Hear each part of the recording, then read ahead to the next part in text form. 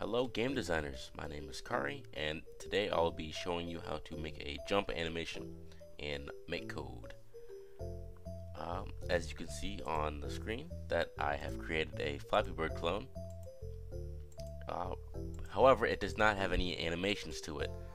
I want to change that. So I'm going to go into the animations tab and pull out this block right here. Animate my sprite frames with the gray block with the time interval loop. Pull that out, put it in the prompt or the command for the character flying.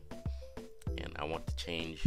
I want to go back to the character, the user character, and make sure what the variable is for that sprite. And I set it to user, so I'm going to scroll down, click my sprite, select user.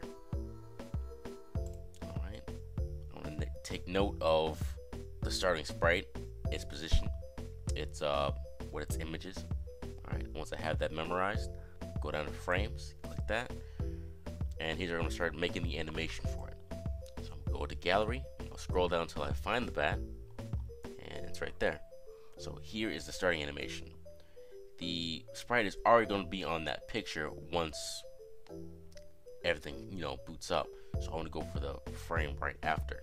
So I'm gonna go with this one because it's like a kind of anticipation for the flap down.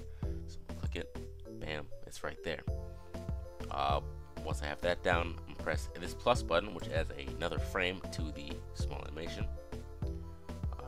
Go back to gallery and find the bat I want to click next. I'm gonna go with this one, so it's actually going with the swipe with the flap of the wings, and go to animation play view or preview. You can see it's just moving, it's just twitching, it's getting ready to flap its wings, but it hasn't actually gone, full flap. So I want to add more frames to it. So I'm gonna go back down to plus, press that, gallery, I'm gonna add in the downswing. Look at the preview, you see the flap, but it's kind of jarry, so I need to find like a middle ground for it to bring it back up to its neutral position. So plus one more time, gallery again, and I'll pick one.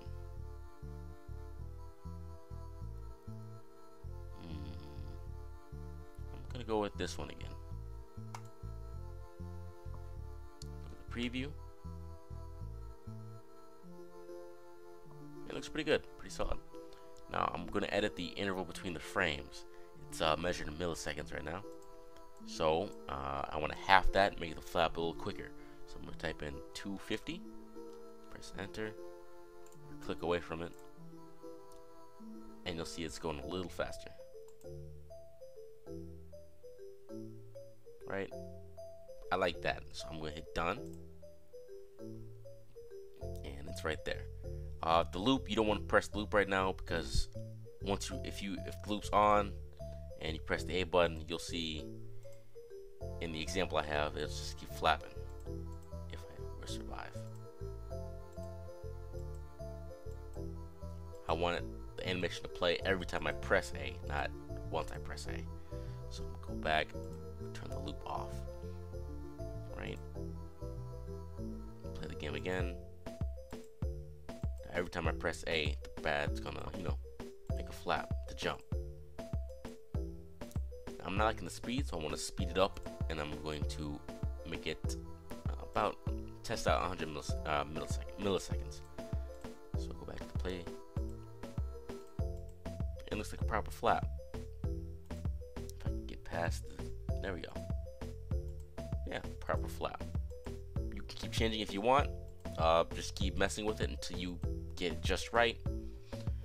That's pretty much it for this tutorial. Thank you for watching. If you want to learn how to implement a jump mechanic into your game, I recommend looking at Tyler's video on jumping gravity. It's multiple parts, so be around or make sure to catch all of those. Have a nice day and enjoy making your game.